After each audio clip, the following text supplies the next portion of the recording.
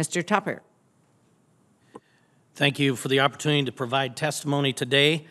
We appreciate both the chairwoman and the ranking member for coming together in a bipartisan manner to host this hearing. This is definitely a producer issue. It's not a partisan issue, so we thank you.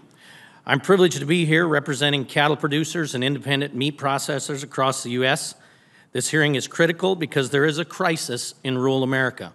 We are losing our producers at an alarming rate, all the while watching big corporate feeders, packers make record profits with the threat of vertical integration hanging over our head.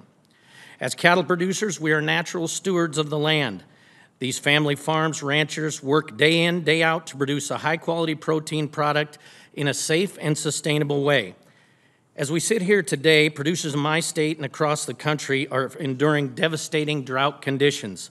This is just one of the many challenges cattle producers face year in and year out, all the while managing the land, borrowing money to keep the operation running, fighting drastic shifts in weather, and dealing with the rising input costs and a fallen bottom line.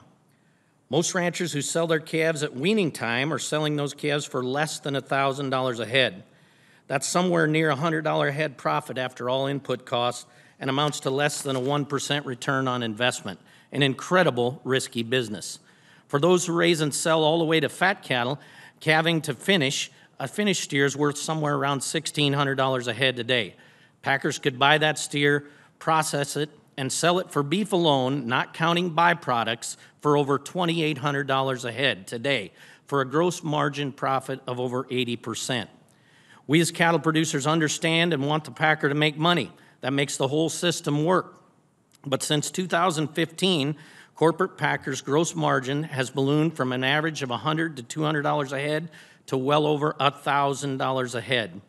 Packers have enjoyed unbelievable profits, harvesting around 120,000 head per day, while cattle producers go out of business and consumers pay double or even triple at the meat counter.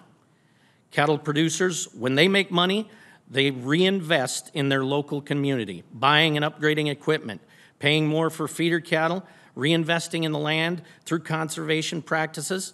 The corporate packer does not reinvest in the industry or sometimes even in country. Of the 4 companies that harvest about 85% of the U.S. fed cattle, 2 of those, JBS and National Beef, are owned and operated outside the United States and Brazil. The main goal of these corporations is not to reinvest in our land or our people, but to create value for their shareholders. Not to mention, the Big 4 packers are also heavily invested in our direct competition, plant-based and lab-grown alternative proteins. The packers' increased control of supply of cattle solely committed to one packer has made it nearly impossible to have active price discovery. In my years as an auctioneer and operating St. Onge livestock, I've learned the most important participant in true price discovery is the second bidder. In most cases in the fat cattle trade today, we don't have a second bidder. There are simply not enough market participants. In traditional market times, it was assumed when box beef prices rose, the packer would ramp up chain speed to increase profits. Instead, they're using limited chain speed and shackle space to increase profits and make the same money or more harvesting less cattle.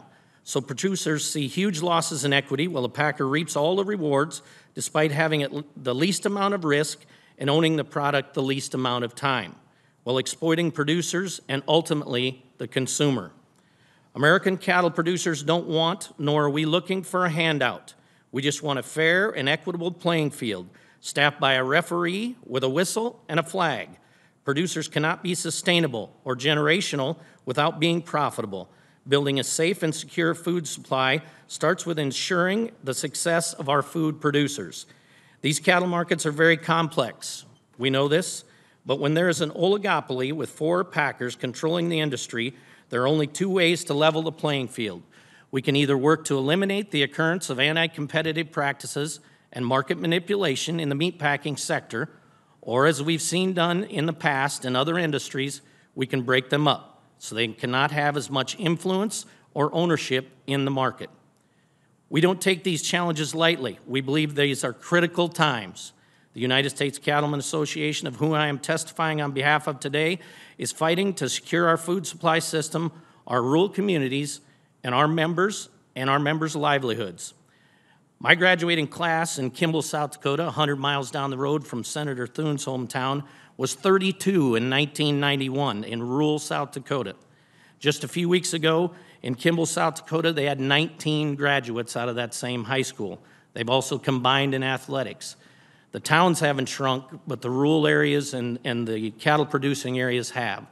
So I thank you for your time, and I appreciate and look forward to any questions you may have.